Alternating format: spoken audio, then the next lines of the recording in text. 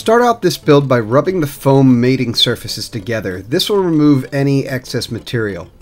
Then add glue to one side, press the two parts together, and then release them. The glue is a contact adhesive, so we'll wait 5 to 10 minutes to press them back together once cured. Repeat this process with the wings. I'm here gluing the wing tip. It is very important to be sure the rear of the wing lines up, not the front. This will allow the elevon a proper hinge. Again, press them together and release. Repeat this process with the wing core as well. Press together, work the glue around, then release and put them to the side. The last part to glue are the drag reduction skirts. Those are the two somewhat triangular shaped pieces in the kit. I'm measuring 1.25 inches away from the side, and I'm going to remove this section. The reason for that is it doesn't fit under the fuselage. Use a sharp knife, cut through it, and remove it. Drag reduction skirts need trimmed down as well, as they're not meant to run the full length of the wing. I'm trimming mine at 5 inches, but anywhere between 4 and 6 inches works. Again, cut the end off and remove it. It is important that both drag reduction skirts be the same size, so use the one you just cut as a template to cut the other one. The last step is to adhere the drag reduction skirts to the wings. Apply glue to the small edge of the drag reduction skirt and attach it to the wing 1 1/4 inches inward from the outside of the wing. This is because, once again, they don't fit underneath the fuselage. Again, press the surfaces together, then release.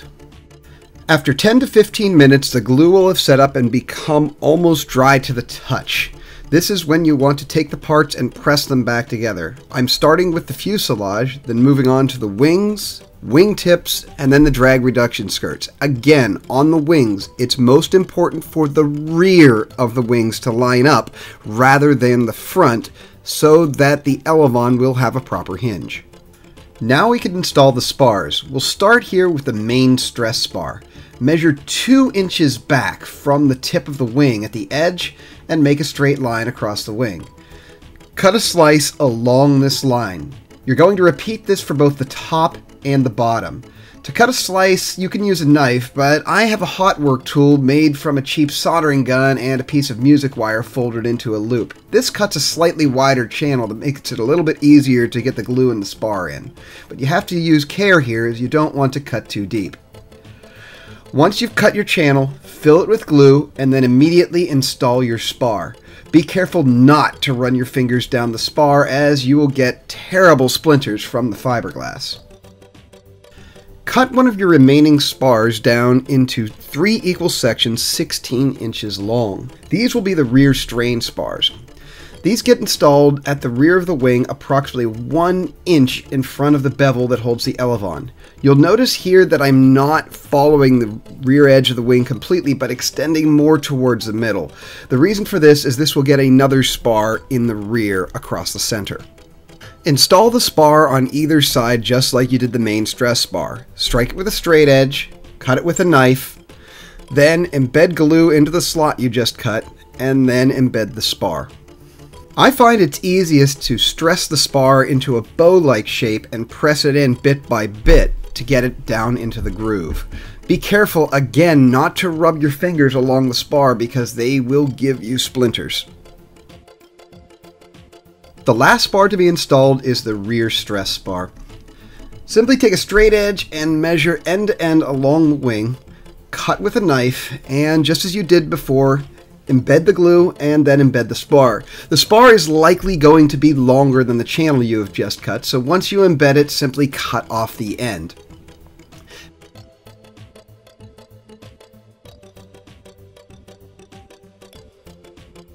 Once the glue on the top side of the spars has dried to the touch, flip the wing over and repeat the same process on the bottom, lining the spars up as close as you can to where they are on the top. This forms an I-beam and makes the plane's wing extremely stiff. The process is, of course, the same. Measure, cut, add glue, then embed your spar. Again, the key is to get the spars to line up right over top of each other, or at least as close as you can. This will make sure that the I-beam effect is at its maximum strength and will not cause the wing to twist. The remaining spar parts can be used to make the fuselage stronger. In a crash, the fuselage will usually break right at the wing, so this is the area you want to cover. I'm using a hot work tool, but a knife works just fine.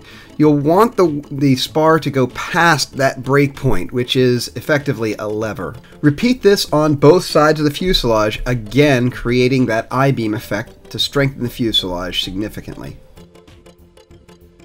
Once the glue is cured, it's time to laminate the airplane. Lay the laminate over the wing and then start in the middle and work your way to the edges. Use a good amount of pressure down on the iron to make sure the laminate has adhered. I'm using a small covering iron, but in all honesty, a clothing iron works just fine. Just be careful not to turn the temperature up too high where it's going to melt the foam. If you don't know where that point is, use one of the scrap pieces you cut off from the drag reduction skirts to figure out what temperature the iron should be set so that it doesn't melt the foam. To wrap the wing, I find it's easiest to just cut a slit into the laminate everywhere there's a joint. This will allow the laminate to fold over without any extra wrinkles. Repeat this on both the front and the back. You'll want to pull the laminate tight to the wing when laminating any section, especially over the rear here. The reason for this is this needs to be a hinge for the elevon. Also, when I'm going over the back crease, I don't worry too much about over melting. I just want to verify that I maintain a bevel so that the elevon can move down. Fuselage should be laminated for strength as well. Notice that I'm doing this with the center plug installed, but it is not glued in place. The reason for this is after it's laminated, I will remove the center plug to make it easier to get my electronics in. When doing the laminate, again, you want to cut slits in all of the angular areas to make sure it folds over evenly. Also, don't laminate that plug. That will make sure that it's easy to remove, as I have just done here. To install the elevons, start by trimming them so they fit the contour of the wing. The wood is fairly soft here, so a knife does just fine. I prefer making several moderate scores than one very, very deep score, as it seems to do better with the wood. The elevons are simply laminated to the airplane. I just cut a small section and extended it onto the wing past the elevon about 5 inches. I then work the top side down to make sure the hinge is good and tight. Once the top is laminated, I'll trim the sides off to make sure that the elevon has room to go somewhere. From here, flip the elevon upside down and laminate the bottom, creating a hinge. You'll want to use a good amount of heat along the base here, along this fold, and the reason for that is you don't want the elevon to come loose in flight, so you want a good bond right here. Then simply bond the remainder of the laminate to the bottom of the wing. The stabilizer fin should be installed 5 inches from the center of the wing. I know I'm only measuring 4.5 here, but I changed the design slightly since this model was made. Simply slide the fin up into place along this line, then mark where the tabs align with the wing. You'll then simply cut out these tabs as they will get embedded in the foam while the rest of the fin rides along the foam. It is important that your cut be absolutely vertical here, as this is what's going to hold the fin upright. If your cut isn't straight, the stabilizer will lean either inward or outward. Also, the cuts must be in a straight line. If they aren't, the winglet will warp. Slide the stabilizers in place and embed the tabs into the slits you've just made.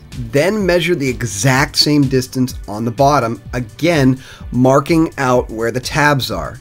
Remove your stabilizers and then use a knife to cut a vertical slot into the wing. Again, they have to be in a straight line and your cuts need to be vertical, as this is what makes sure the stabilizers are straight.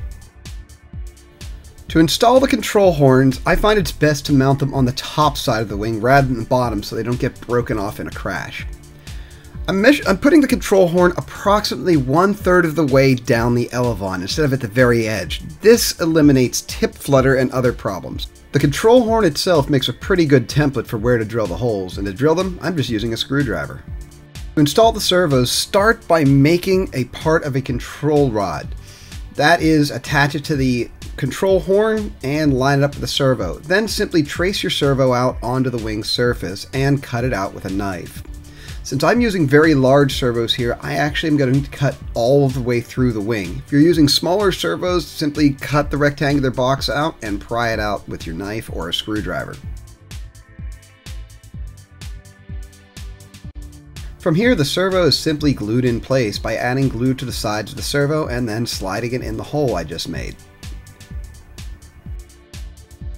The control rod can be cut to length with a pair of needle nose pliers or diagonals. Then simply slide the clevis over the other end, screw it into place, and then attach it to your servo. You want approximately 1/8 to 3/16 of an inch of reflex in the elevon. That is, the rear of the elevon should be between 1/8 and 3/16 of an inch above your drag reduction skirt. The servo wire can simply be buried in the wing. Just cut a slice across the center of the wing and then tuck your wire into it. I'm using my hot work tool to make the slot wider, but a ballpoint pen also works just fine. Simply tuck your wire in, and that way it doesn't create any additional drag.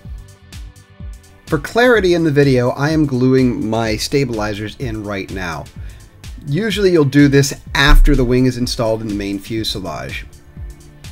Simply add glue to the slots you had previously cut, and then push the stabilizer into place and then press down the teeth so that they enter the slots.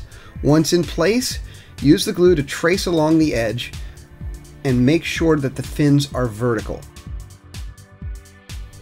To install the wing into the fuselage, add a heavy amount of glue along all of the surfaces of the fuselage. This wing is a very tight fit, and the fuselage will need to be flexed in order for the wing to fit.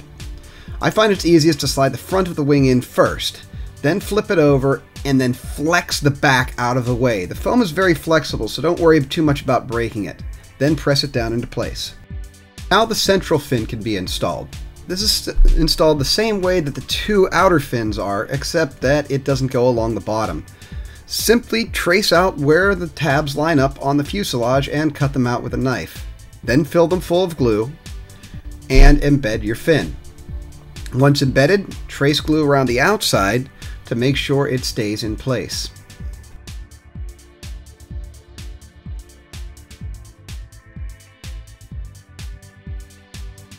The motor mount is simply glued to the flat spot on the back of the fuselage. You'll want a heavy amount of glue to be applied here to make sure it adheres well.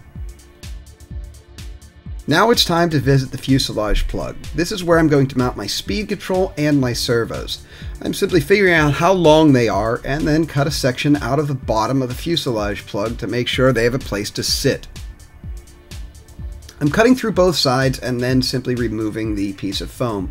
And of course this is going to need a little bit of doctoring up because of course my cuts did not line up perfectly. The battery on the airplane is used to obtain the center of gravity. Measure back on the wing 2.25 or 2¼ inches and make a cross. From here, balance the airplane on your fingertips on those crosses and move the battery forward and backward to figure out where it balances. From here, mark where the battery fit in the fuselage on the plug. You're going to do the same as you did for the electronics here, but for the battery. Simply trace it out and then cut it out all the way with a knife. The plug is now simply glued into place. Add a heavy amount of glue to the sides of the plug and also to the inside of the fuselage, and then spread the fuselage with your fingers and try to slide the plug in place. You'll notice here that I've trimmed off the section where it would meet the wing, as it won't go all the way through here. So passing my servo wires through the hole I've made, spreading the fuselage, I simply drop it into place. Up the plane's throws, launching it, and getting it flying will be available in a future video. I'm IBCrazy, and thanks for watching.